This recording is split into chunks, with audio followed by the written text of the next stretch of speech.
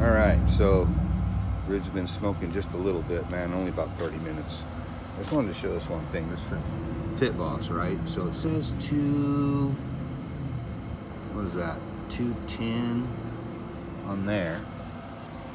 My digital, let us switch back, shows 207. All right, so it's running pretty steady. The other thermometer, which is literally it's right here inside the box. It's right against this bulkhead here. And it says 225, but 205 there, 210 there.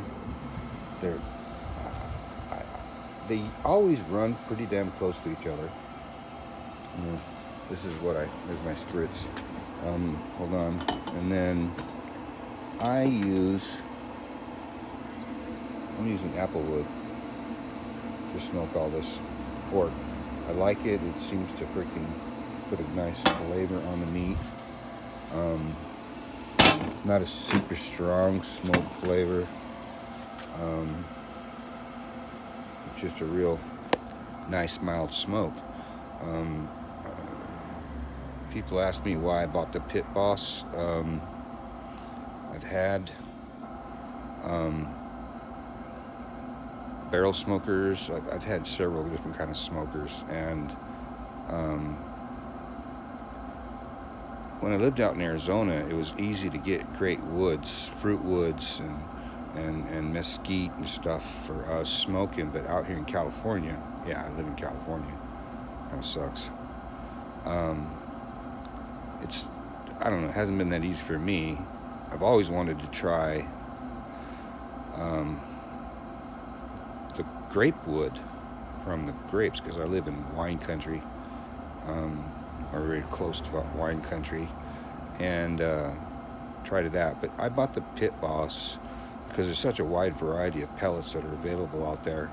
I've tried a lot of different ones, and I really like the way the pellet smokers work. They don't overpower. I mean, you know, look at the smokestack, okay? All that's coming out of there is heat. It's not a lot of smoke. It only smokes when it's dropping fresh pellets. I like the way they work. They don't overpower the meat with the smoke flavor. And I don't know, this Pit Boss, it holds a super steady temperature. I mean, it fluctuates, say, 15 degrees up and down between, you know, dropping pellets in it, and but that, to me, that's nothing. You know, with my freaking barrel smokers and the side box, you know, the hot box smokers, I've had several different kinds. And you had to watch them constantly. You know, you really had to watch them constantly. And it was an all-day job, where this, I can actually do other things while I'm smoking, and I feel pretty confident. I've got the thermometer, which shows how do I see it there? There you go. That's the inside temperature right in the middle of the smoker, and then that's the meat thermometer. And I have another wireless one that I carry around that shows me all that as well.